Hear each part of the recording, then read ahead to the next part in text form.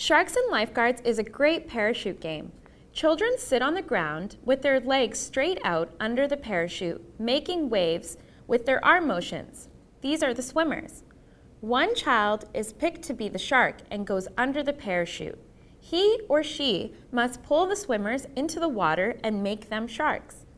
One or two children are the lifeguards, and they are walking around the outside of the circle.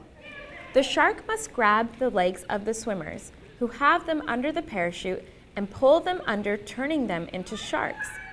If a swimmer feels themselves being pulled, they can call for help from a lifeguard. The lifeguard must get to the child and grab them by the arm to save them. If they are saved, they continue to sit and make waves with the parachute, awaiting the next shark attack. If they are pulled all the way under, they too become a shark under the parachute. The game ends when everyone is a shark or there is no longer enough people around the parachute to control it.